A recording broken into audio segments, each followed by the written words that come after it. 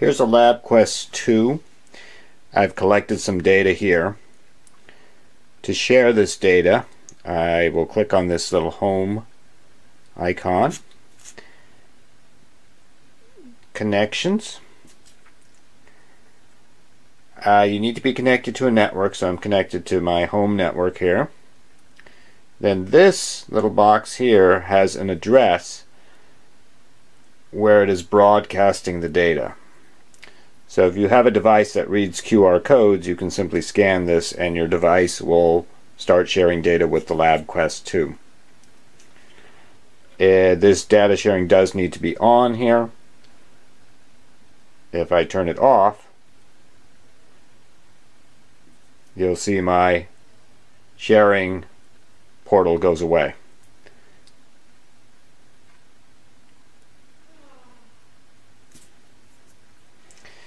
If you don't have the QR code reader, you just need to read this HTTP address here, this URL, which is a string of numbers in this case. I'll show you what happens when I typed it into my computer.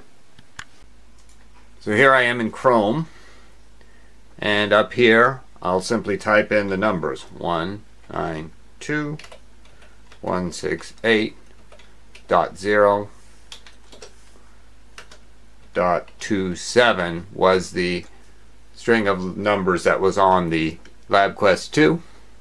I will hit enter,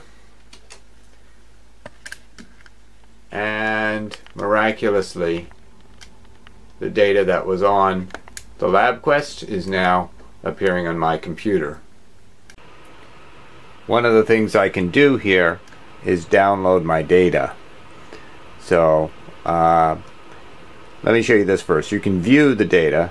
Right now it's a graph, but I could also view it as a data table. And these are all the UV data collected during the experiment. Or I can go back to the graph. I can also download the data. So this is, it says export right up here in this corner here. And if I click on that, I can download the data. Here I can give the data a name, and if you're European, you choose this format. We're Americans.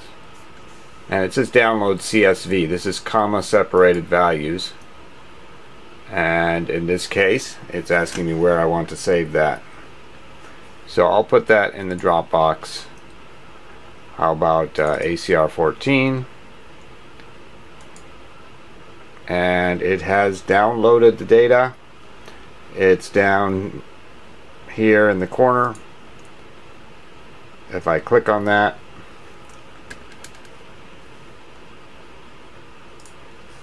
I have my data now in Excel form, and so I can do whatever I want with this data, make it, save it permanently, graph it any way I want to, do any sort of analytics I can do in Excel.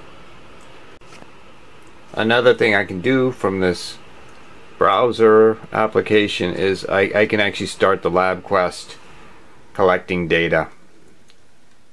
So I just click that, and it communicates with the LabQuest to say start collecting data, and there it is, collecting data. And then I can stop that remotely as well.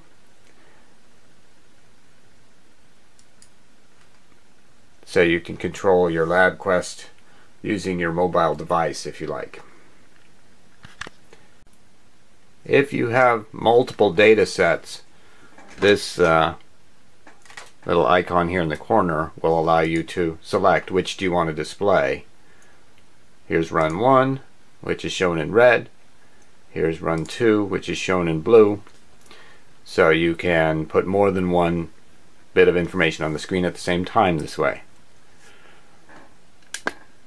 Over in the other corner, you have this gear which gives you some helpful information and may be useful at times.